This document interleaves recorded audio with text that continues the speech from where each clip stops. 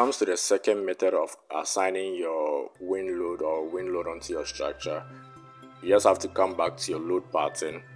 We are going to modify this lateral load. So modify, and I'm going to select exposure from extent of diaphragm. So for this, you have to define that diaphragm and assign a diaphragm onto the structure. So let me just close this and just define that diaphragm.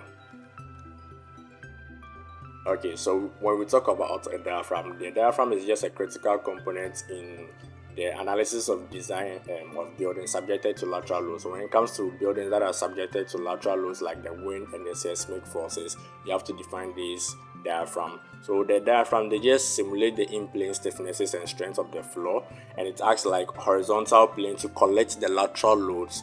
And once it collects these lateral loads, it distributes the lateral loads to vertical structures like the columns or maybe shear walls or movement frames in the building that resist these lateral loads. So they are just like web-like structures that you have to just assign onto your slabs. So first of all, I just have to select my slabs. Let me place it in the plan view. So I'm just going to select these slabs, all stories. So I'm going to select these slabs. Okay, so let me place it back in the 3D. So I'm done selecting my slabs now, and I'm going to assign the diaphragm onto these slabs. But first of all, I need to define the diaphragm first. So define, then diaphragms. So we already have a diaphragm here that's named D1. I'm going to modify this diaphragm. The name is D1. You can choose to change it or not change it. Not to change it, it's not really relevant. So that's the diaphragm over here. So we have two forms of diaphragm. We have the rigid and we have the semi-rigid. So for the rigid, you have like infinite in-plane stiffness, and it does not exhibit any membrane deformation. Whereas the semi-rigid, it simulates actual in-plane stiffness property and behavior. So when dealing with structures like reinforced concrete structures, you stick with the rigid. And when you are dealing with structures which are quite flexible in a way like steel decking with concrete toppings or maybe timber or wood, for that one you have to stick with the semi-rigid, but ours is a reinforced concrete design, so rigid. And I'm going to click on OK, then OK. So I'm done defining this diaphragm. All I have to do now is to assign the diaphragm onto these shells that I've selected. The reason why I didn't select these staircase shells is because when assigning the diaphragm onto your shell, we do not want shells that are at different elevation. As in that, when I assign it, you're going to see how it's going to look like, but it's like a web-like structure, and I don't want that web-like structure linking from this shell to this landing slab over here because it's going to have different elevation. The diaphragm has to be in the same elevation, must not have different elevations. So once I'm done, I can just assign the diaphragm here.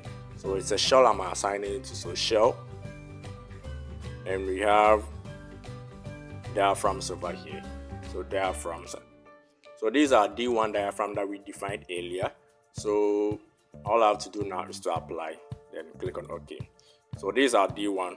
So with our diaphragms, they are just showing our center of mass, where the structure center of mass is, and how the lateral loads is going to be distributed to their center of mass. But if I had selected these landing slabs over here, you can see the diaphragms will be linking to this landing slab here. These dotted lines will be linking to this diaphragm here. That's going to create some form of errors when I'm running my analysis. So I do not want that. That's why I did it this way, to have it in just one elevation, the same elevation. So once I'm done assigning this diaphragm, I can just go back to defining my wind load. So WX, modify lateral loads, and I'm going to select exposure from extent of diaphragm. All of these have been done already, and just like when it comes here, these are windward direction, just like we did earlier. I'm going to input 0.8, which is already there, and these are leeward, that's our rear coefficient, that is going to be 0.5. So with this, you just have to read your code to understand how the values are. So once everything is done, these are top story 5, bottom story base. And also, if you have a parapet wall in your model, you can just check this box and input the height of the parapet. Maybe you have 1 meter parapet wall, then just input. But in our structure, we don't have that parapet wall, so you can check this box. And once you are done with everything, you can just modify this place. So let me come here. Okay, so if you've not assigned or defined your diaphragm or assigned your diaphragm to the structure, yes, you are not going to get this part of the values over here. They are just going to be blank. So before you define the wind load as exposure from diaphragm, you have to define your diaphragm and assign it into your structure. So these are the values that diaphragm is giving me. So with our wind X that we are dealing with, you have to specify the direction angles over here, and the wind X is going to be in the direction of the 0 degrees, specifying in the X direction, and the Y direction is going to be 90 degrees. And exposure set width is auto calculated. So these values here are auto calculated from the program based on the diaphragm that we created or we assigned onto the structure. But if you want to input your own values or depth and everything over here, you can just select exposure set is user defined, and you are just going to input the values here. But I'm not going to do that. I'm just going to leave it for the program to calculate that for me. So once I'm done, I'm just going to click on OK. Then I think everything is okay now, so we just click on OK. Then we do the same for the Y, the wind Y. So we're going to modify this extent of diaphragm. Everything is okay over here. Then we change this value to 0.5. Modify the load over here. Make it 90. Okay, so make it 90 over here, specifying it being the Y direction. And okay, I think everything is done. Yeah. Then click on OK. So now our diaphragm has been assigned. Our wind pattern has also been defined per this diaphragm. So once everything is complete, I can now run my analysis to know how the wind is displacing my structure. So I'm just going to run this analysis and see how the wind is acting on my structure. So I'm just going to wait for that to be done. Okay. So with this displacement, is the displacement due to the dead load. There is a dead load displacement.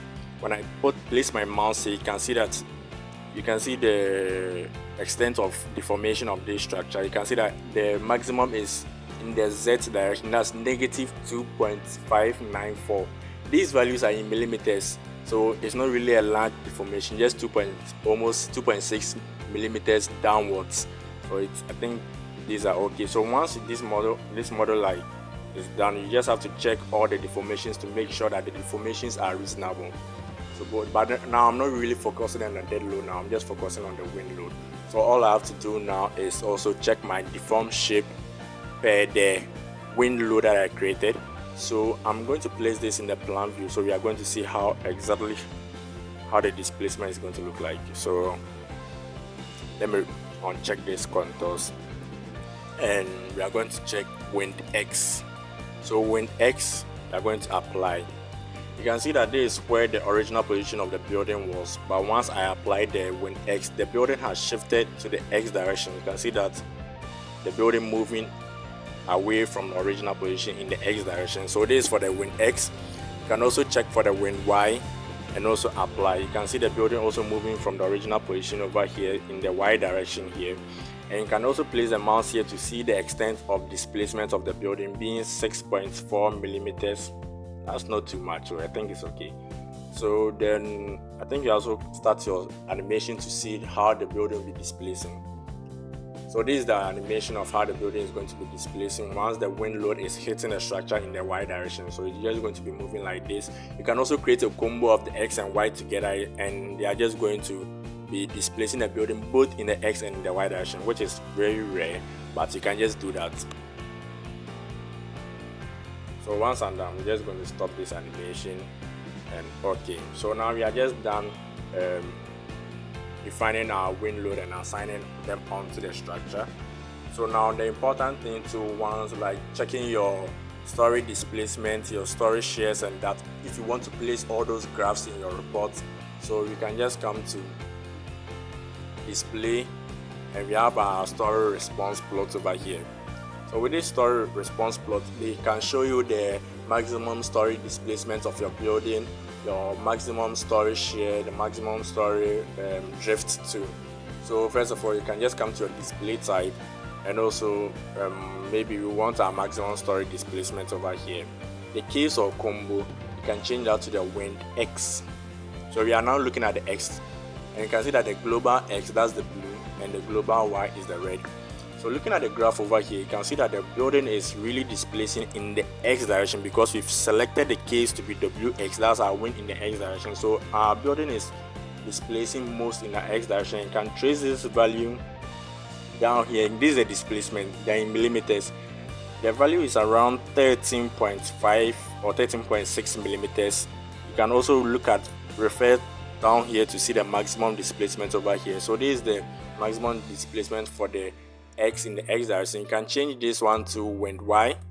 You can see that the red one being the Y, that shows the most displacement of the building.